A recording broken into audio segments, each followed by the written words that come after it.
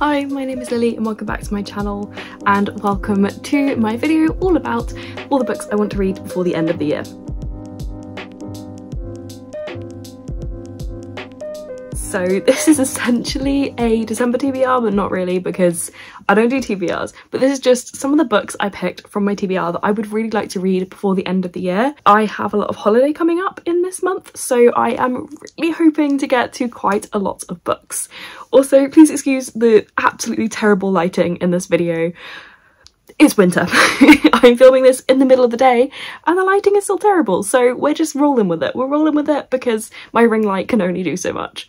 So this is a bit of a mishmash of books that I just kind of went around my TBR cart and the other places I stored my TBR and picked out all the books that were calling to me at the moment. So who knows if I actually get to these books. I'm such a mood reader, it will really depend on what I'm feeling like in the moment. But yeah, these are the books that I am hoping to read in the next month. So first up we have one that I wanted to read in October, didn't get to, and November has been very slumpy, so fingers crossed for December, and that is Timber Dark by Darren Charlton.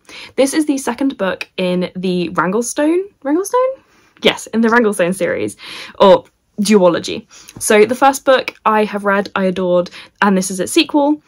It is about a world where there has been a zombie apocalypse and we are following this very small community that is living in this lake, on islands on the lake, and we follow this very effeminate young man who has a crush on one of the only other young people on the islands, who's also a guy, and it is about how he is very feminine, he likes to sew pillowcases and that kind of stuff, and one day he accidentally lets one of the zombies onto one of the islands and it has to be killed, and they decide as punishment, the people of the island decide as punishment he has to go to the mainland with the guy he has a crush on to deal with some of the zombies, and he also has to explore the wilderness a bit with him. So it is kind of like a queer romance story set in a zombie apocalypse, and it's really good. I really enjoyed it. I've heard the sequel's not as great, and this book has been delayed a few times because of COVID, so that could be why, but I am really hoping that it holds up to my love of the first book and it is as good as the first book. But either way, I'm really looking forward to seeing how this story concludes, because the first book ends with a lot of cliffhangers, a lot of reveals happen, and it was very much a setup for a second book. So I am really hoping that I get to read this one. This is actually the Waterstones edition with this really cool sprayed edge, and once I've read it, I'm really hoping that I love it enough to keep it and put it on my sprayed edge display. Now we have one that I think has been on my end of the year TBR every year since I got this book, and that is Nevermore by Jessica Townsend. So this is a middle grade fantasy, and it is actually called The Trials of Morrigan Crow rather than Nevermore. I think Nevermore is the name of the series. So this is about Morrigan Crow, who was destined to die on her 11th birthday, but just as the clock strikes midnight and she's about to die, she gets whisked away to this secret city called Nevermore, and she is told that if she can complete 4 tasks using a exceptional talent, she will be allowed to stay in this magical city and not die. And so this is about her trying to get through those trials to survive. It's apparently very magical, very cozy. I've heard there's a bit of a magical school element to it, and there's like a Christmas scene, so I've always wanted to read this around the Christmas festive period and I've just never gotten to it.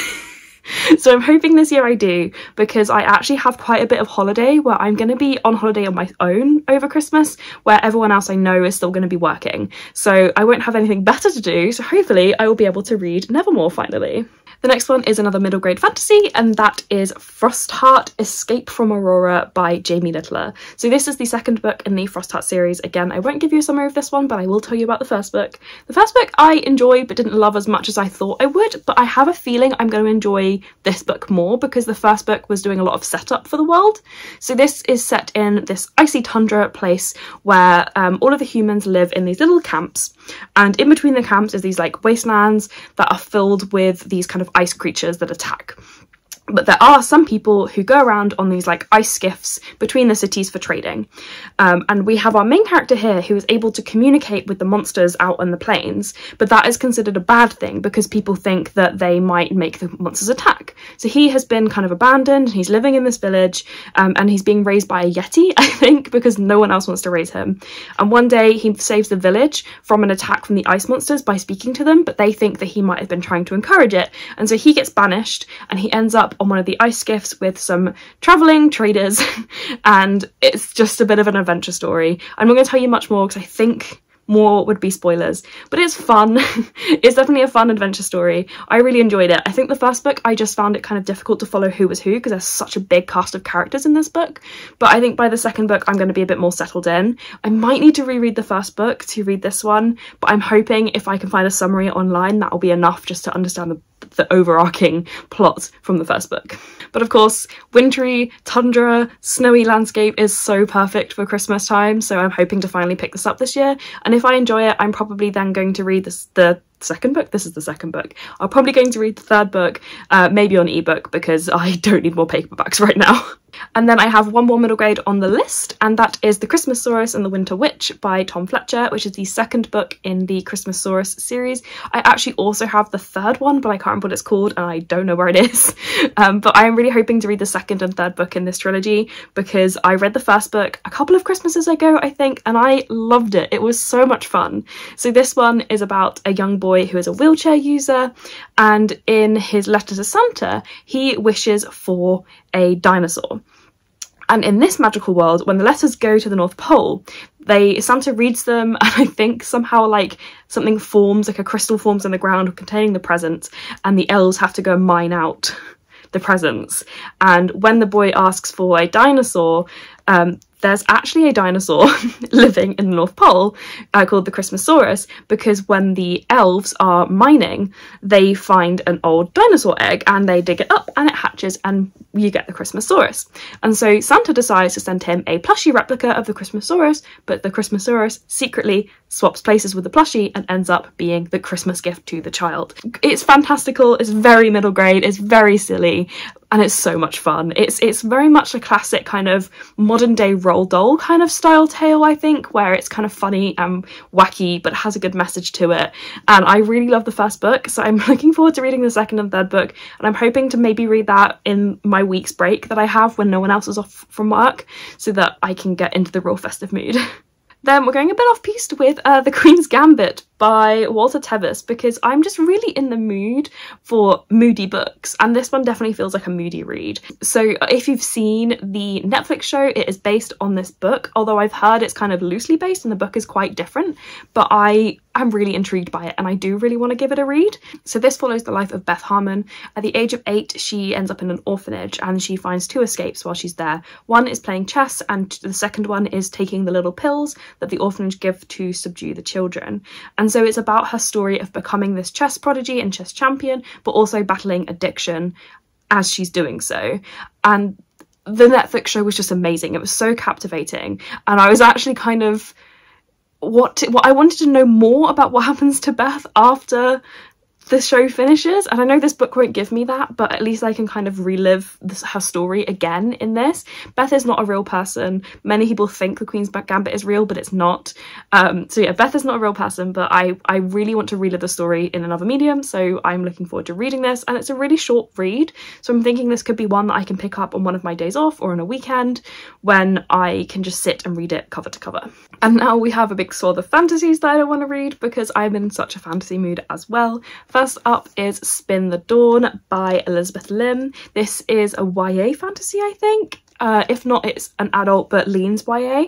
And this one is pitched as Mulan meets Project Runway. So this one is about a young woman who dreams of being a tailor, but she's not allowed because she is a woman. And then one day her father, who is a tailor, gets a letter from the emperor saying that he wants him to compete to become the new imperial tailor. And so she decides to go in his place and disguise herself as a man and take part in this competition. In this competition, they have to create 3 impossible gowns, and if they manage to do so, they become the new imperial tailor. And she has to try and do this while also maintaining the ruse that she is a man. It sounds amazing. Mulan is like my favourite Disney movie, and I loved Project Runway as a teenager, so this is like mashing 2 things that I love, and it sounds like a really nice, like cozy fantasy to read during the winter period. I know it's not like cozy, but it's not like aggressive war fantasy, is it? It's kind of like cozy fantasy. So yeah, I'm hoping to read this. I'm hoping it's not too political because I don't love political fantasies, but it sounds like a really cool concept, so looking forward to it. And then we have Gilded by Marissa Meyer, which again I think is YA or adult that leans YA. So this is a Rumpelstiltskin retelling, and I think the Rumpelstiltskin story feels very like cozy winter fantasy. This one is about a young woman who is known for telling these fantastical tales, and it catches the eye of an Urkling, which I'm not sure what that is, but I guess we find out in the book. And he decides to sweep her away to his enchanted world and locks her in his castle and tells her that she has to weave wheat into gold or pay with her life. So she then obviously is panicking, and she accidentally summons this man to come and help her, and he offers to help her do this at a price. And it's a high price, and she doesn't realise that she also may fall in love in the process.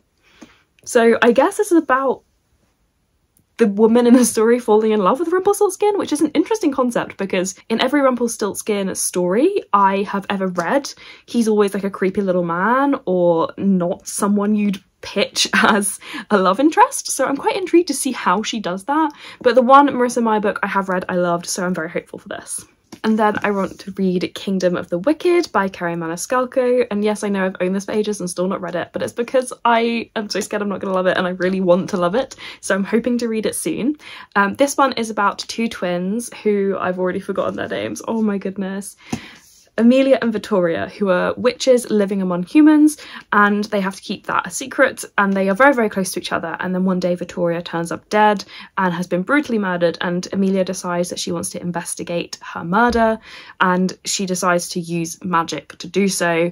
And while she's doing that, she meets the Prince of Hell, I think, one of the Princes of Hell, who says that he's on her side and wants to help her solve the murder. And so they team up and try and solve this murder. So it's like fantasy, murder mystery. Again, it feels, I don't know why this feels cozy to me. It's literally the Princes of Hell, but it feels cozy. It's not like Throne of Glass or A Court of Wings and Ruin kind of like battles and spies and that kind of thing. It cozy. I'm calling it cozy. Next we have another Elizabeth Lim book, and that is Six Crimson Cranes. Again, I know I've not read this yet, but I will soon.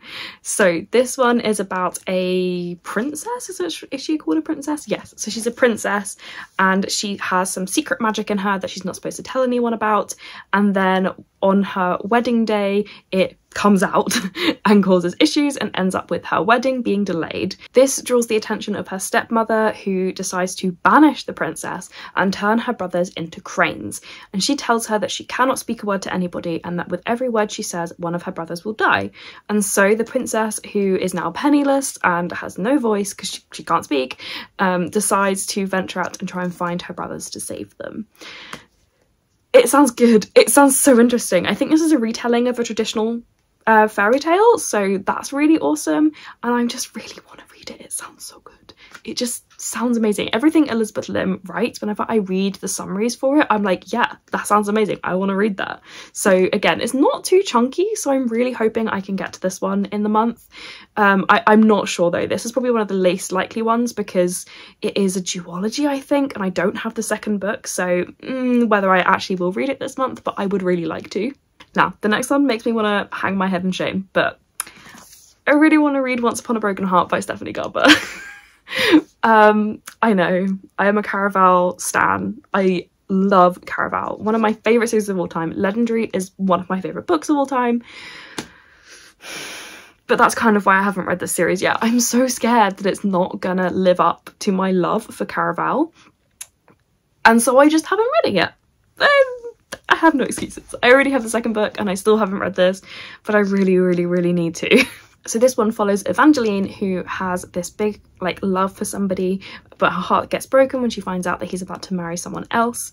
And so she makes a deal with the Prince of Hearts, who is a character from the Caraval series, to stop the wedding. And he agrees to do so in exchange for 3 kisses at his point of choosing, and she agrees, but after the first kiss she realizes that making a deal with him is more than she anticipated.